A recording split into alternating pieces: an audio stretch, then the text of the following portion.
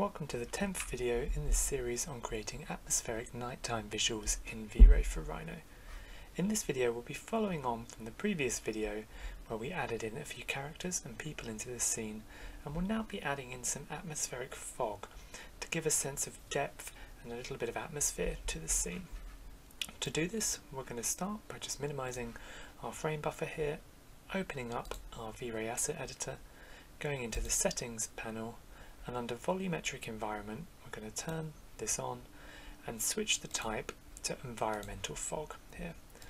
Now we've added this in, let's open up the frame buffer again and just do a test render of our view to see how it's changed with this environment fog added.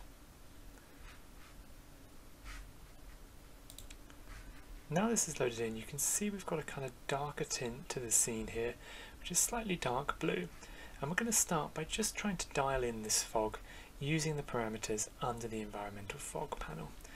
Now to start with, we're going to set the colour to be completely white, like so, and we're going to set the distance to be a little bit closer to the scene. This distance means that at the furthest point it will be the most fog, over 1,000 meters distance, and at 0 there will be no fog.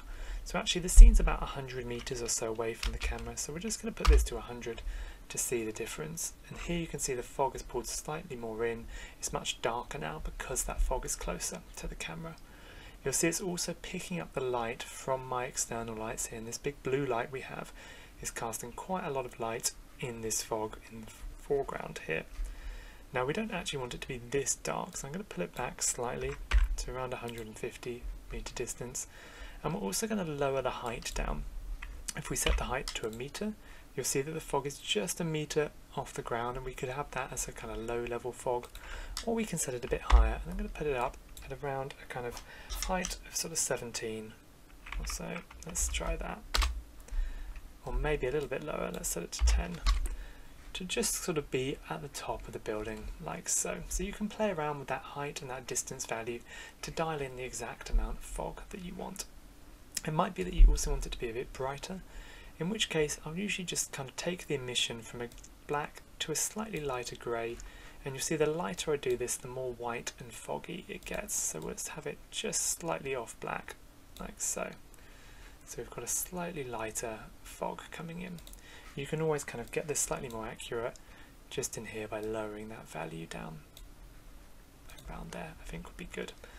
So now I think I've got the fog at the right amount. I think this blue light that's being cast is a little bit intense, so what we can then go and do is go back to our lights, find that environment light here, and just dial it down slightly. Let's put it down to a 2, so we're going to get a little bit less of that glow. And you can play around with the lighting to work with the fog as much as you want. You'll see that the fog slightly kind of blurs the light a bit and adds these light streaks in, so it might be that we want to amplify some of these other lights. So maybe these round window lights, we can kind of take them up a little bit to a 30 to have them glowing a little bit more. Maybe these internal lights we have, let's put these to a kind of 21 to have these glowing out a bit more as well. So it might be that you want to just play around with a few of the lights you've already done to work best with this fog atmosphere that we're adding now that we've added that in. So once you're happy with the lighting, we're going to leave the fog there, and the last thing we're going to do to add a little bit more of environmental effects to this is add what's called a kind of bloom and glare lens effect.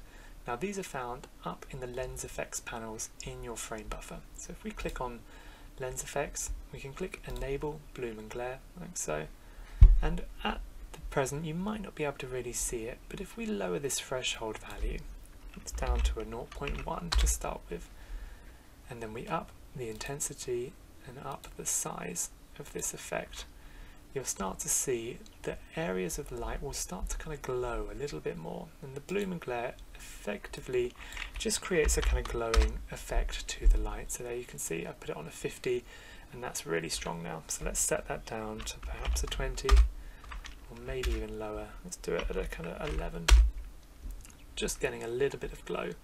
It might want to be that you want to lower the saturation there just so it's a bit less red. Let's put it at a 0.6, and maybe the size needs to either be bigger or smaller depending on the effect you're trying to go for. So you can play around with these panels until you get the right kind of glowing effect.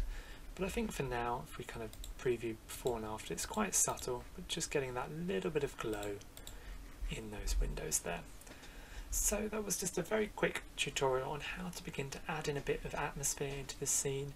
As you can see, it's very easy to add in this fog and this bloom and glare to start to kind of create a nice glowing light tones to your scene.